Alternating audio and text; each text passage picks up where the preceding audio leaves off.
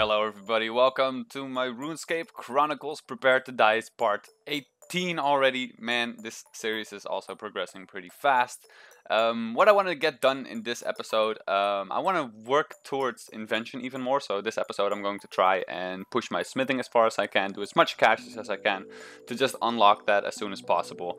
For the rest, I really don't know. I'm probably just going to farm a couple hours at Bandos and Armadillo, try and make some progress on those sets, the occasional God Wars dungeon too, to try and get some more nice drops over there. And the first thing that I want to do right now is, if we take it back to my screen, I want to go do the achievement set for Cirrus Village, because I can almost do everything up until, like, this one thing stopping me from doing everything up until hard is Scorpion Catcher quest. So if I go do that real quick, I can do the tasks up until hard.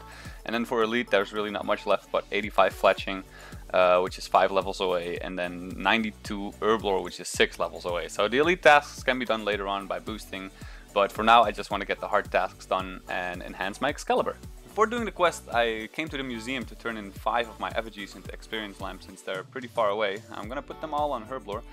And why I'm actually recording it is because of the third lamp should actually give me a level up to, yeah, there it is, 87 herblore. Awesome. What does that unlock? Super adrenaline potions, pretty cool. Replenishment potions. This might actually be cool to buy the recipe for. Well, that was a super easy quest. It's done, Scorpion Catcher. One extra quest point, and I believe we should talk to him now about battle staffs. Let's make fire battle staff. Yeah, sure. Okay. Now it's a mythic fire staff for Alking. It cost me 40k, but still, that's pretty cool. That's one task down, so now I'm gonna do the task set. Alright, so I finished the hard task set, which means we can drop this lamp for 10k herblore XP. The experience is absolute shit from these tasks, but still, if I talk to her... Wait, Excalibur. You'd reward me. Shall be rewarded handsomely. Alright, so now it's an enhanced Excalibur, and it's an offhand. So that's really nice, actually. I don't know what tier this is. I can look that up, what tier enhanced Excalibur is, but if I'm right, I can activate for Camelot and then it starts healing me. But I'm not damaged right now, so I can't test that out. But yeah, it does actually start healing. For how long? I have no idea. But this is pretty cool. This is really going to help out in PVM, so I'm going to bring this thing with me a lot. Oh, whoa. So I went here for the first time, and my god, this is so fast. The experience per hour here is actually nuts. And there it is, 85 attack. I can now equip, oh wait, Balanced Strike, that's pretty good. Tetsu Katana, I actually might make these from ports, that they look really cool. Lava Whip, Dragon Rider Lance, Fury Blades, that's the stuff that we wanted. So now we have this goal completed. I might as well switch this stuff to Strength and stay here for a little bit, because this XP is not bad. And ooh, I also made a Crystal Halberd, paid 1 million for it, because I had a Weapon Seed.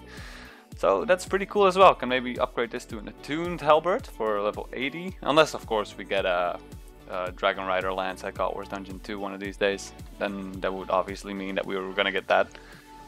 So this is now my best melee setup with a tier 85 main hand and a tier 72 offhand, actually. The Excalibur is tier 72, which pleasantly surprised me, actually, because that's now my best offhand sword. So that's pretty cool. I even made a whole special skill bar just for dual wielding abilities, and this is supposedly the most optimal one. If you guys think something should change here, then let me know. I have as thresholds Assault, Destroy and Flurry, and my ultimate is of course Berserk. I'm actually gonna go try this out at my Slayer task at Elves, and after that I'm probably gonna do an hour of Bandos, because now that we have good melee weapons, I want better melee armor. So let's go to the Elves. Wow, alright, so I had a Corrupted Creature Slayer task, and it's actually at in the dungeon in the city next to Manifos, Sopranum or something, and I'm actually gonna kill a couple more, and then I'm gonna put these on Prefer. I got Keys of the Crossing for the Magister. Let's see how many of those I can save up until like 115 Slayer, I think it is, before you can actually kill him, or 105, I don't know, I'm just saying stuff. But damn, this task is amazing. You see all this stuff right here that I've received drops, but they don't actually fall to the floor. It's because they get saved up in this giant treasure chest. So That is pretty damn awesome. I'm gonna let that chest sit there for a little bit and then see what we ended up at the end of the task. Alright, so here we have 3 more mobs left before the end of the Slayer assignment. And there we go, level 90 Slayer with only 2 mobs left to go. That's 0. So I got 2 Crees at the crossing, like I just said in the last clip. What's this actually? Magister's Journal? Alright, whatever. I'm gonna go check what's in this chest after just 1 task here. Look at this shit. Wow, 182k, even though I spent 1500 gold per kill here for the feathers over here. Even though I have the perk that saves some, only 1 was saved. I have no clue what this is. What's a Vital Spark? I'll look that up, what that is. A lot of gold bars, Earth Talismans, Loop Key, what the fuck, this is RDT I guess. Oh man, that's awesome. I'm gonna bank all of this. So bank all. And then I'm gonna go get a new Slayer task. And then next task, we're probably gonna hit level 94 HP. Pretty cool. Alright, so I have done some dailies because they were piling up. I let an catching imps one disappear, so that's why there are 5 right now. I'm gonna turn these 2 in. I'm gonna do this one when it's actually half an hour. I'm gonna do this one once I've created the perfect Juju smithing potions because they go hand in hand. So let's just turn these in. Hopefully get a level. Magic short with 60k fletching, that's so good. Ugh. Anyway, no level, kinda expected that. And I get like all of my magic locks back, holy crap, that's cool. Alright, well, I'm gonna go do some bossing. Before that, we actually get our second ports hero from Slayer, the assassin, pretty cool. Does that mean I get more scroll missions and stuff every day? I hope so, because that would be cool. Hey, look at that, hitting 95 Constitution while on the Ziliana Reaper assignment. Nice. This is actually the hardest boss in this fucking dungeon. I swear, Ziliana hits so damn hard, it's stupid. Ooh, later that trip, level 90 defense. Oh boy, and defense is actually my favorite skill cape.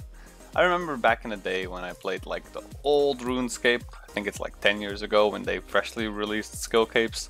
That one was my absolute favorite. It was so good. And we're getting close. We're almost halfway there. Now we're over at Ziliana. Man, this boss sucks ass. The only good thing here is like unicorn horns. Alright, so something has happened that I'm actually quite proud of. Ziliana was the Reaper from yesterday, and I got another one today for Vindicta, and I was like, you know what? I'm actually gonna try and solo this dude. So this is actually exactly what I've been doing, and it's going pretty well, and I even got an essence on my second kill, so fucking hooray, let's keep going. So what I just did here is I have completed all of Doric and Boric's tasks, I guess you could say. Completed what's mine is also Doric's, so that's actually the name of the achievement. And what that does is we can check this amulet. It has stored up some bonus experience that we are going to put into click well here. Please do not misclick for mining. Put it on smithing. Bam! 183,000 bonus experience in smithing. Wow! That's gonna help us so much. Yes!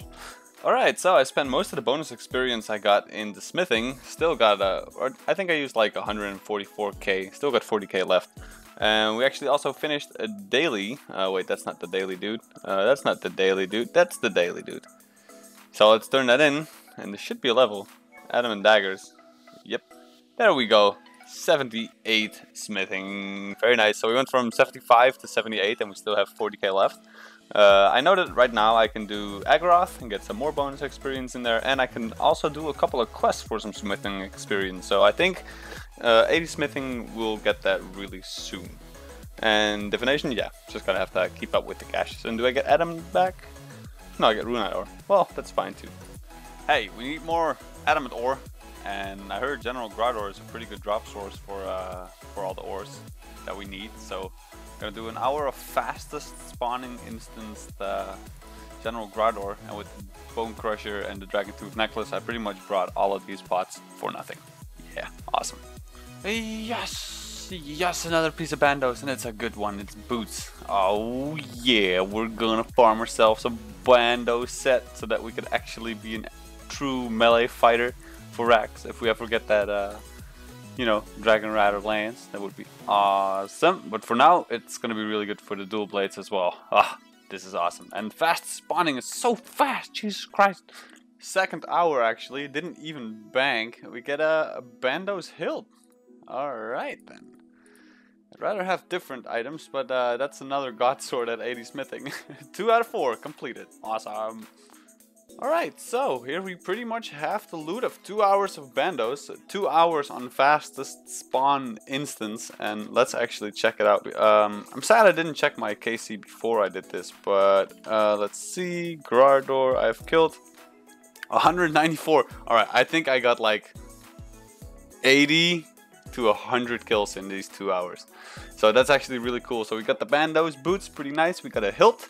And the shield we already had, so only really the boots and the hilt. And of course an effigy, 2k steel stuff, some nice other things, and ooh, 154 adamite. So I'm gonna do this a lot more for the adamant ore.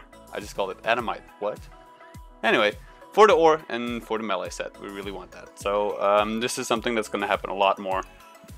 Whoa, fuck yeah, we got a fucking Crest of Zaros. Oh yes, that's fucking awesome. That means I can use my dormant anima body to make a awesome melee chest. Oh man, that's fucking cool. Yeah. Nice. And that's my Reaper done. Very nice. Alright, so I am about to attach my Crest of Zaros to my dormant anima core body. So without any further ado, let's just do it. Yes, I want to combine these things. Surges with power. Anima core body of Zaros. Now let's see how that looks. Oh, that's actually pretty fucking cool. Wow, that's really cool. Alright, now let's see how this looks with the rest of my armor set. So this is the rock shell pieces I still have. Ugh, fucking legs. This is the bandos that I have. The boots and the helmet. Then we have the cape. Oh wait, you can't see that now. Anyway, and we got the dual blade. So this is my melee setup right now. Getting pretty strong actually. Oh man, this is gonna be cool. Now I really want to go do something with melee.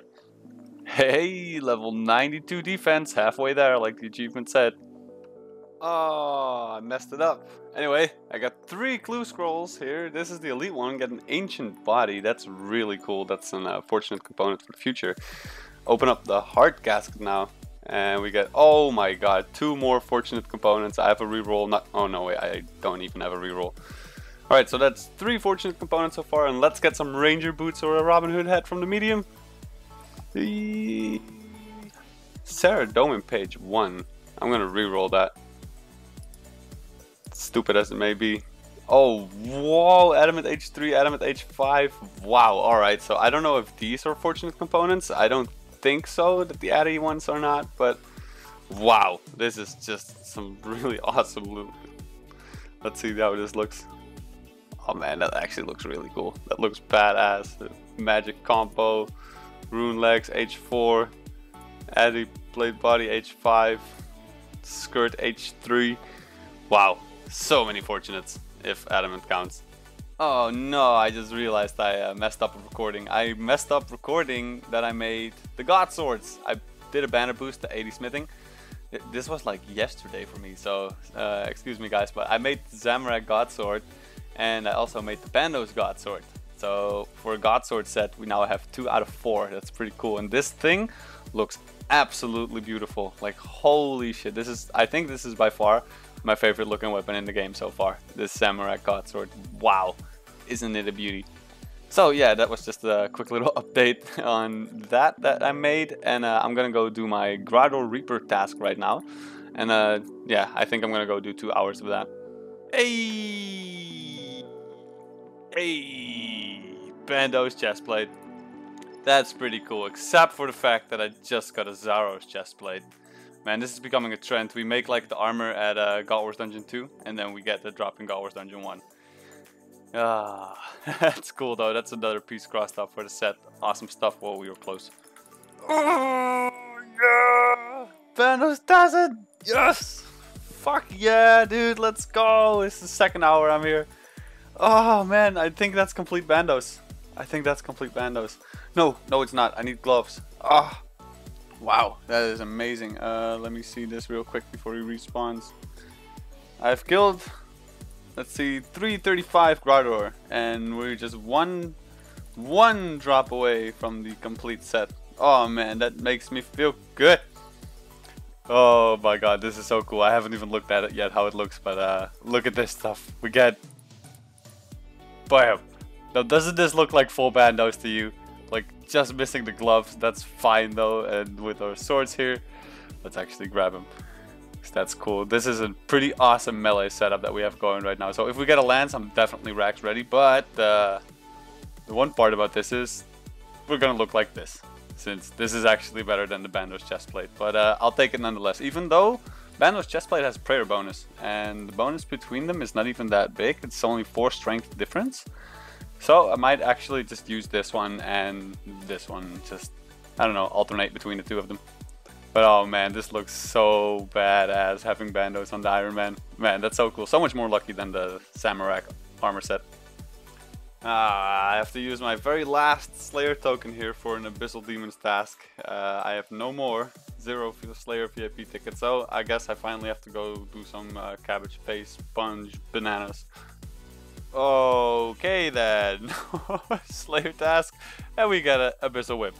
Wow, that used to be like the best item in the game. I remember when I had that on my first account, I was like, wow, I have an Abyssal Whip, and it was like the best, and I couldn't even equip it, but I had it.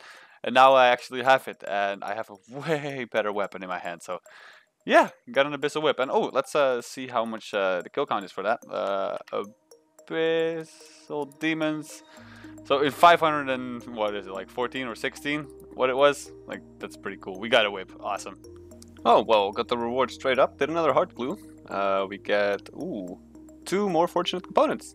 That's just awesome. I don't think I'm going to reroll this since there's 2 fortunates in here, but... there might be a die on the other side. Alright, hang on. I'm going to ask the clan what they would do. Alright, I'm keeping it. I got a Reaper assignment today for Hellweir, so I'm gonna go do that solo for the first time. I hope that's gonna work out, and maybe we'll even get the wand. That would be amazing. So I've been spending some decent time at the Artisan's Workshop. We are 103k away from level 80 smithing. We used up all the bonus experience from Doric's tasks. So what I'm gonna do here is I have 60 respect again. I didn't show any of this yet, but you can basically turn in your respect for rewards here. So I'm doing the rewards for being a quick learner, budding student, and master student. This way I'll get more experience from following the lessons, which I pretty much do like 80% of the time. But I'm almost out of ores, so I probably won't hit level 80. But I think there's a couple of quests that we can do that'll give us a decent chunk of smithing XP, so that will probably be done with a quest. Alright, so I looked up some quests with rewards, and looks like King of the Dwarf is the best one to do at the moment, since it gives 50k smithing XP. So when I was done with all my ores, I had 75k left to level 80. Then I just mined some iron and I finished it to fall below 50k. So doing King of the Dwarfs is going to level me up to 80 smithing. Alrighty then, King of the Dwarfs complete, Veldeban is king. That's pretty awesome. And there is 50k smithing experience together with 45k mining and 55k strength and a new gravestone option. Well, won't be using that. And there is level 80 smithing, finally unlocking the level for Invention. That is pretty cool. And not much else really. Well, we can make God Sword blades now without boosting. But yeah, the Invention thing is pretty much the biggest. And we also get a mining level, unlocking nothing. So, cool, that's another thing to cross off the progress slate, and now all that there's left is actually divination. And with the cache daily, I should get that in like 2 days or something. Alright, when we exit this cache, we will get level... if I'm right. I hope I'm right. Yeah, there it is, level 78 divination. So only 2 more to go, and then we have Invention. And ooh, we can make Signs of Life now. I'm gonna go make a couple of those. Alright, so we got another raids loot. Let's see what it is.